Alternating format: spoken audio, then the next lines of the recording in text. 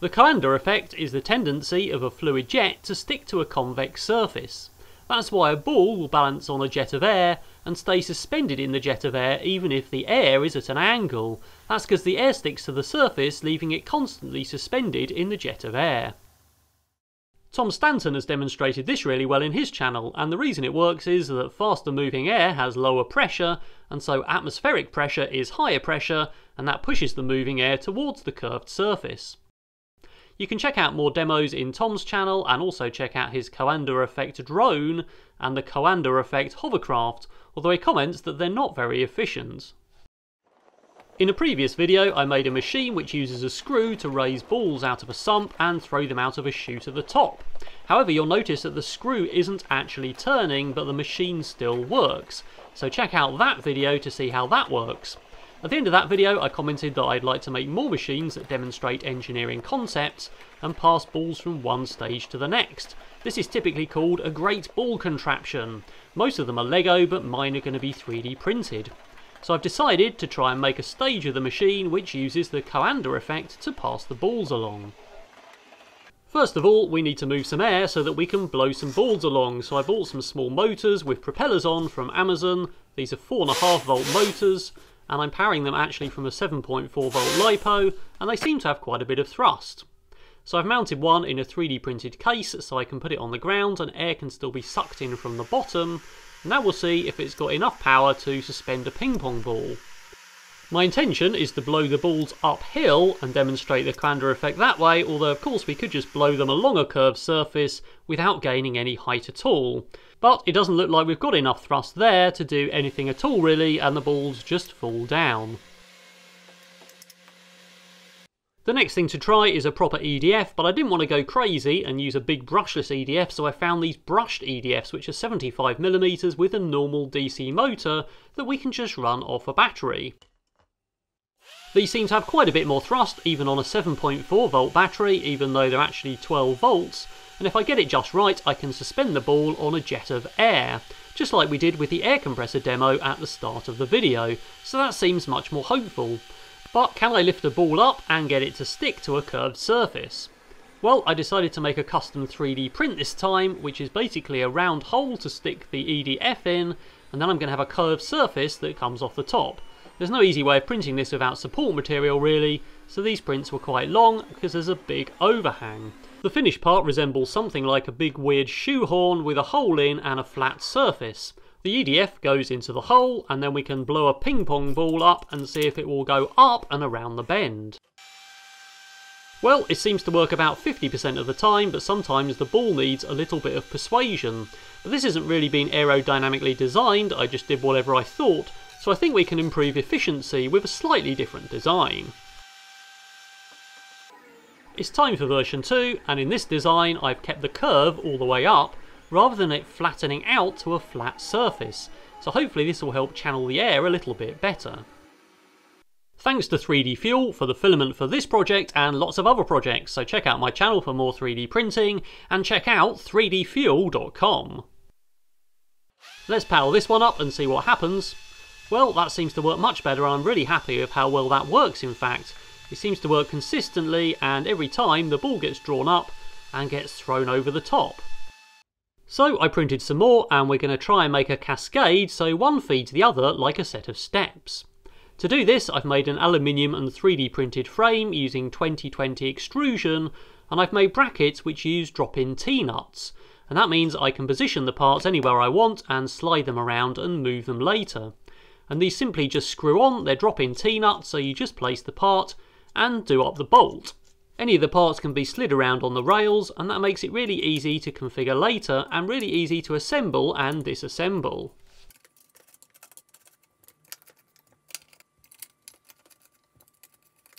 I made special brackets for the tubes and the EDFs which again fit onto the upright rails, and that means I can move them up and down later if I want to.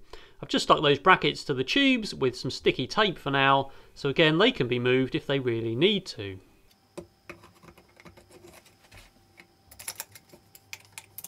Before trying to power them all up at once, I thought I should see how much current they draw. Each EDF draws nearly 7 amps on a 12 volt battery and around 4.5 amps on a 7.4 volt battery. so we need about 15 to 20 amps of current source to actually power them. My 7.4 volt battery is 45 to 90 C and it's 5 amp hour. That means we can draw 45 to 90 times 5 at once, which is plenty. My 12 volt battery is around 12 C.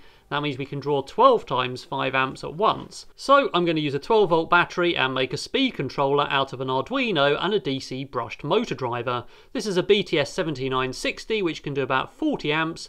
So I've implemented some code that can control the speed and turn the fan on and off.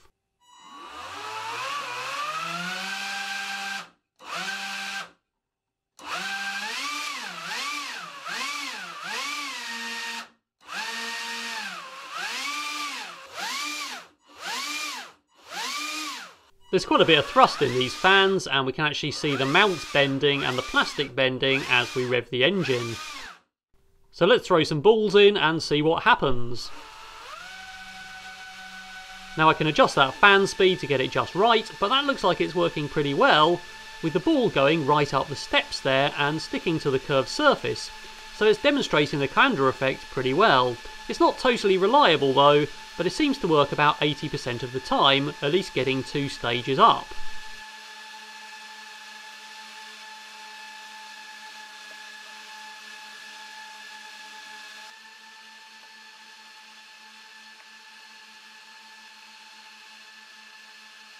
I was wondering if my hand being there affects it, because of course that would cause air to stick to my hand and not be drawn up the staircase, so the ball would just shoot straight up.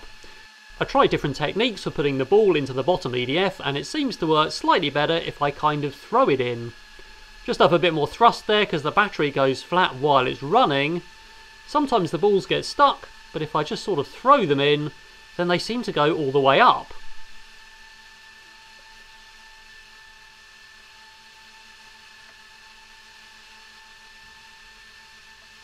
And that works pretty reliably. As I mentioned, the plan is to get balls from each stage and pass them to the next stage to make a Great Ball Contraption. So we need some way of reliably getting balls from the last stage and passing them into the EDF. As it is, I don't think it's going to work very well, but we can test it as it is and see what happens.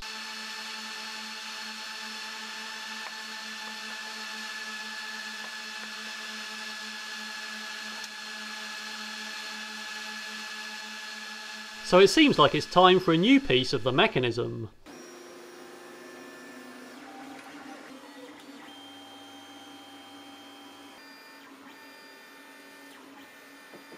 This consists of 3 parts, including the chute. The top 2 parts are basically a place where balls fall in from the last stage, and then a gate, which means that only one can fall through at a time.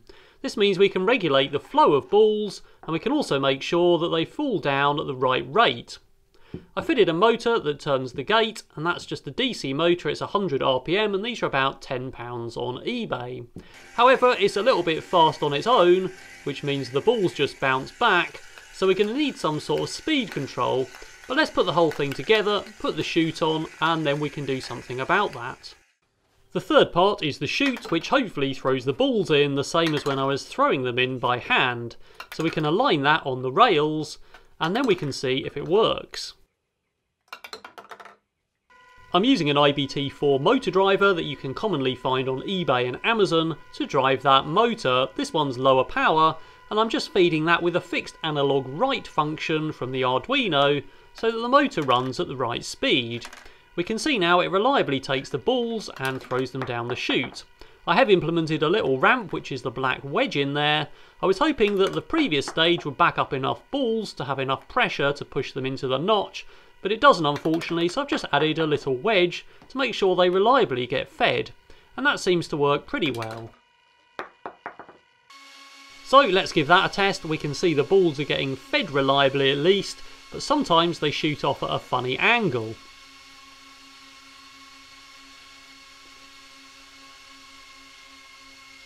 The battery's going flat while I'm testing as well, so I have to turn the speed up a little bit sometimes. There's also some fluctuation in fan speed, and that seems to be the EDF blades coming loose because the grub screws come undone, so they grab and let go of friction on the motor shaft, which gives a funny effect as well.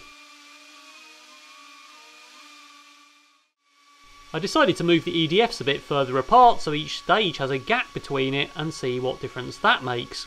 Unfortunately, it doesn't really seem to help much though, but it's an interesting experiment. There's quite a lot of air, of course, being pushed up those tubes, and the balls can float above them, so I thought that might work and might give some more space for the updraft from each EDF. Using the 2020 extrusion allows me to easily slide everything around, so I'm going to try moving the EDFs down so the ball will drop down onto the air coming up and see if that helps.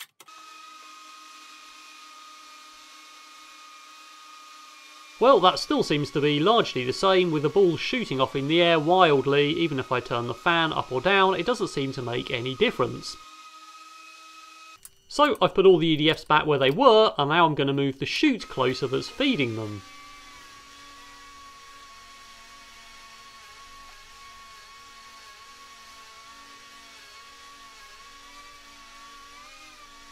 Well, it nearly did it.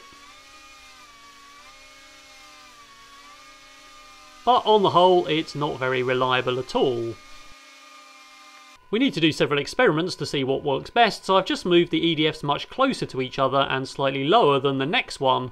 Obviously air will be pushing that ball up anyway. Well, that was slightly better. That one was almost perfect. I thought the chute probably has the same Coanda effect as the first tube on the first EDF, so air is probably getting stuck to that tube as well and blowing the ball right up in the air. So now I've moved that chute away, this seems to work a little bit more reliably.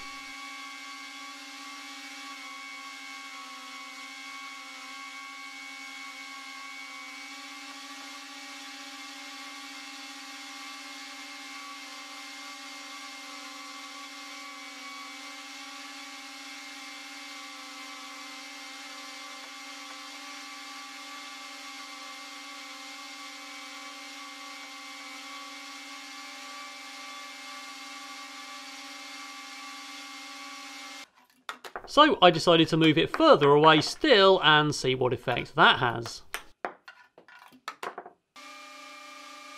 I actually found that I had to turn the fans right down, and now it's fairly reliable. About 80% of the time I can get the ball to travel all the way up and come to a predictable place at the top.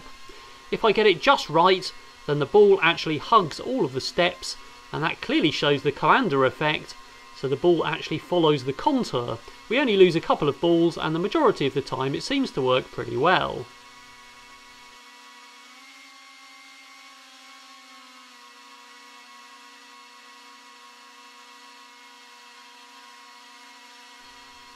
That one worked exactly how I thought it should work when I started designing it.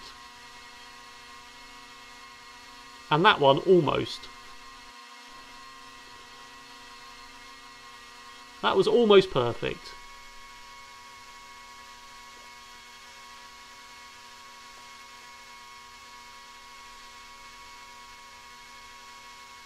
Yep, that one was perfect. That one almost, and it reliably came to the top. And that one as well. So the feeder seems to work almost as reliably as when I just fed them in by hand. At least they come to a reliable place on the top, and only one or two get lost. So I'm not too unhappy with how this works. It does demonstrate the Coanda effect. Of course, you'd normally expect the air from the EDFs to just shoot the balls straight up in the air, but as it is, it follows that curved surface, which is just what we wanted to set out to demonstrate. There are several improvements we can make though. I'm pretty sure the air spinning coming out of these EDFs is causing it to do something unpredictable and sometimes throw the balls out to the side. So it might be better if we had some sort of vertical vanes that would give us more laminar flow, or at least air which isn't spinning. And then I thought it would be less noisy and more power efficient if we just had an air compressor with a big tank of air and 3 hoses with 3 regulators, and then we had air that's all moving in the same direction. That would probably be much quieter and probably still demonstrate the same effect. But I'm going to put all the CAD and the code on GitHub, all of it's open source, so if you want to build a section of this to demonstrate your own Coanda effect, or build anything similar to this, you can modify it, and all the code for the Arduino will be there as well for controlling the fans and the other motor speed. If you'd like to support me through Patreon or YouTube channel membership, then those links are in the description to this video. Patrons and YouTube channel members can get access to all the videos up to a week early and sneak peeks and pictures of what's coming up and be part of that discussion. Alright, that's all for now.